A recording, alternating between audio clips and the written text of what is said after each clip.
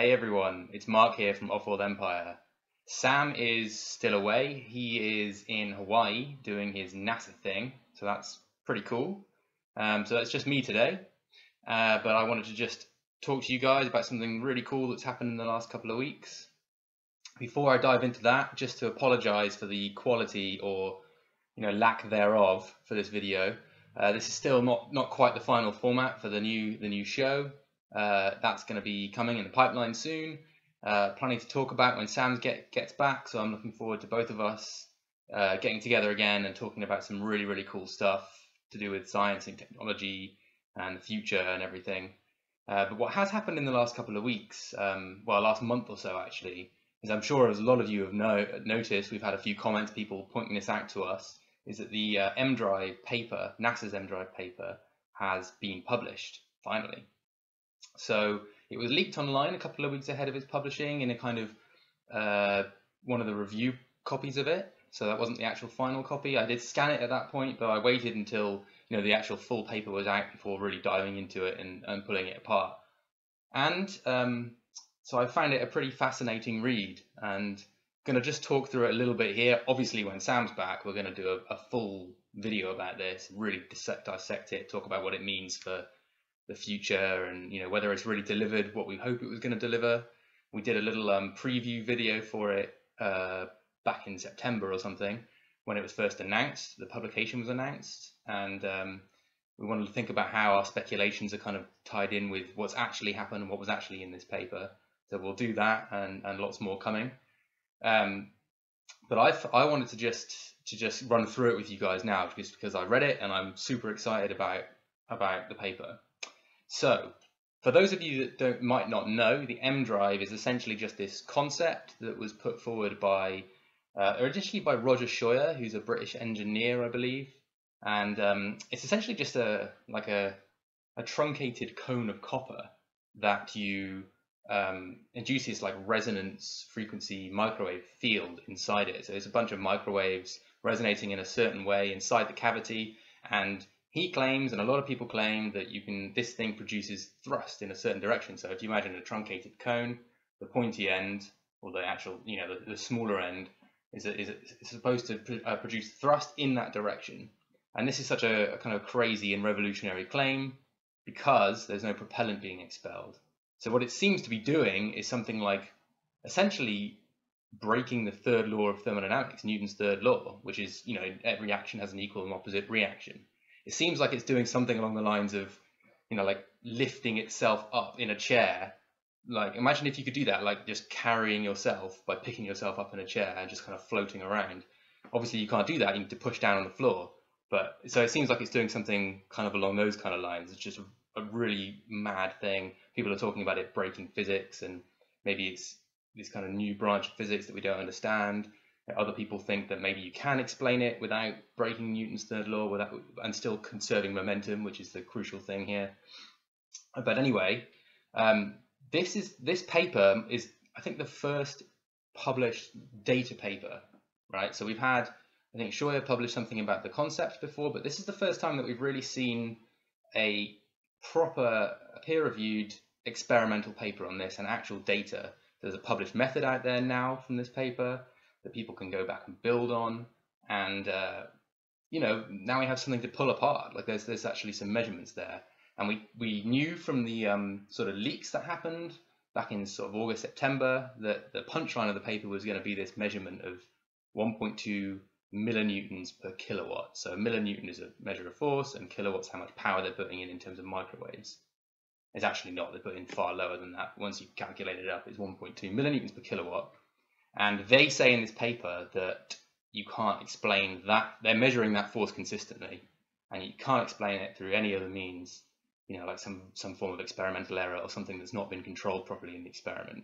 And obviously that's the controversial thing, because if that's true, if it is doing what they're saying it's doing, it's producing thrust, and you could mount it on a spacecraft, and with just electrical power, a microwave and a microwave generator, you can just accelerate indefinitely. So that's the punchline of the paper. That's right. That leak was right. 1.2 millinewtons per kilowatt, which is absolutely tiny. compare it to the Hall thruster, which is an ion thruster that's in use now, something like 60 millinewtons per kilowatt. But even so, the ion thruster is expelling propellant. There's actually material being passed out the back of the ion thruster, the Hall thruster. This doesn't have that. So even the tiny thrust that they're getting from putting in a kilowatt of power, which is a lot, they're getting 1.2 millinewtons out of that. Even that is valuable because, again, with just solar panels, you could power this thing indefinitely. So that's what they're claiming, and the experimental setup in the paper is pretty straightforward on the face of it. Obviously, there's a lot of complexity because they're trying to tease out all the possible sources of experimental error. But basically, they mount this thing on what's called a torsion pendulum, which is just like a thing that has a pivot. It's a pendulum that has a pivot and allows them to measure tiny amounts of thrust. They measure the thrust with a laser. It's like an optical sensor, so that it measures tiny amounts of displacement in this pendulum when any force is applied to it. They have a calibration device on there which actually creates force, a known amount of force, through some kind of electrostatic interaction. So what they do in the experiment is they turn on this calibration device, and you see on these plots that they put in the paper, there's a little blip of displacement as the calibration device kicks in, and then that gets turned off, and the pendulum comes back to its resting point. Then they turn on the EmDrive, and then you see another big displacement, actually in the opposite direction for most of the plots, and then they turn the EmDrive off, and the displacement comes back to the center. So that's what they're saying is this thrust produced by the microwaves inside this cavity. They flip the cavity round and get the thrust in the opposite direction. They even line the cavity up with the pendulum to see, if you can measure thrust in that direction, and no thrust at all. So that's actually one of the crucial controls, because the magnetic resonance frequency inside the cavity could be generating some like electrostatic or magnetic interactions with, like the cables, or just like the chamber that they're doing the experiments in. So the fact that when you turn this thing around, first in the opposite direction and then lining it up with the pendulum itself, the fact that you don't get thrust in that direction means that it rules out those magnetic interactions as well. And they also rule out atmospheric or air currents as a source of this like tiny displacement, because they do it in vacuum, like really hard vacuum, as well as in atmosphere, and they're measuring pretty much the same thrust in both of those situations, that's pretty convincing. They're really careful with vibration. They even say in the paper, which is pretty nuts, that on windy days in the Gulf of Mexico, waves can, just waves out at the sea can cause deflections in the pendulum that are too great to pick their experimental data out of it. So they haven't been doing it on windy days. So that just goes to show how hot they are on. They're in, I think, Johnson Space Center, which is Houston, which is roughly coastal. I mean, it's a coastal city, and so I mean, it's by the sea, but still, the fact that their experimental setup is so precise that they can actually measure wave action in the Gulf of Mexico, it's pretty nuts. They also talk about other sources of this displacement that could be kind of erroneous and not really the drive itself producing thrust, which is like photons, for example, escaping from the cavity. There's a thing called a photon rocket, which essentially is just something being propelled through photons. It's like a bit like a light sail, that kind of idea, but like a reverse light sail. And they claim that the thrust they're getting is orders of magnitude higher than you would get from that. So that's fair enough. That's pretty convincing. Outgassing from literally materials inside the vacuum chamber or inside the cavity itself being ablated by the microwaves and releasing gases could also produce a tiny bit of thrust. I mean, the level of thrust they're measuring is so tiny that all of these factors could be in play. But again, they say that, and they cite some stuff to say that these would be orders of magnitude lower than what they're measuring. So again, that's pretty cool. However, my main issue with this paper is, and I know of a few other people who have also mentioned this, is the thermal expansion problem, right? So they even admit that they haven't properly ruled out thermal expansion as a cause of this displacement, which they're saying is thrust.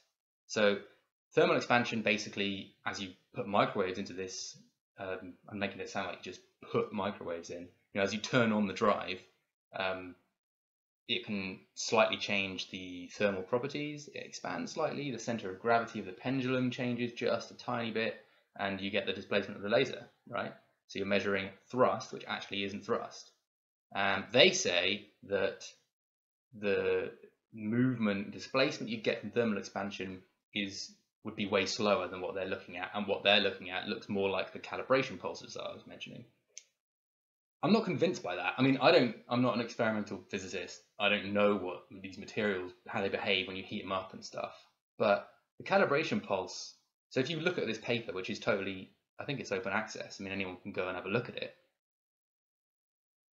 Plots like figure 7, I think, is one of them. You see the calibration pulse and you see the drive getting turned on, and they look pretty different, especially when the drive gets turned off. Calibration pulse, the displacement just goes back to the center immediately. Whereas when you turn the drive off, there's like this long, slow, gradual decay of the displacement, which I don't know. I mean, maybe they're right, and that's still faster than you'd expect from thermal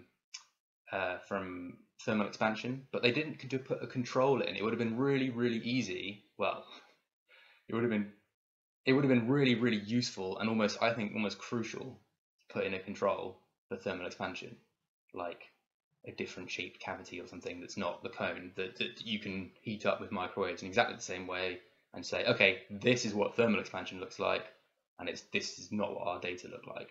You might be able to subtract that from their data, maybe. I don't know. Anyway, that's a bit weird, and I'm not sure why they didn't put that in. They seem quite convinced that it's not thermal expansion, which is fair enough. They know more about it than I do, but it would have just been really nice to see a control. And what do they think is going on? The discussion section, I mean, they cite some pretty theoretical, like quantum mechanics explanations for this that are trying to explain it without having to, invoke like new kind of spooky physics. So that they're talking about how you might be able to, this might be causing thrust while still conserving momentum by like creating torque against the quantum vacuum and stuff. I mean, I'm just saying words right here. Like, I don't actually know the implications of that because I don't know the maths. But that's the kind of things that they're delving into in the discussion to try and explain it. If it's thermal expansion, though, I mean, all of that stuff is just hand wavy. So again, I'd like to see a control for that. So what does this mean, though? This paper, I think it's a bit of a landmark paper in the sense that now there is, as I said earlier, a published method for this that's out there that other people can build on and either produce these controls that I'm talking about with the thermal expansion, or build on what they've done, maybe tweak the design slightly, start to tease apart what's really going on here. And also now we'll probably start to see like modeling papers coming out, people looking at the quantum mechanics and implications of this.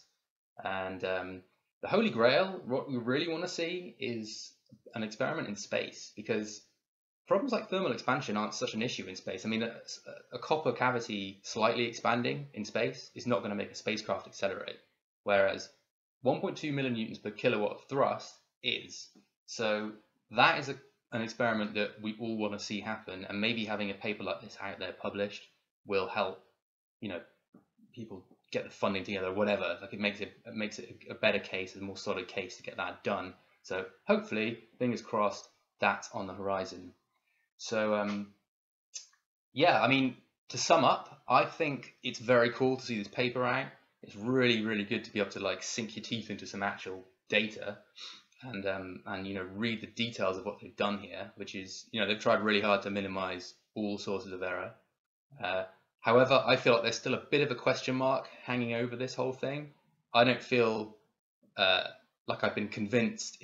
The paper hasn't either completely refuted it and said, oh, the EmDrive is a load of bollocks, or the EmDrive absolutely works. Welcome to the new era of space exploration. I still feel like the same question mark is hanging over it that was for me before the paper.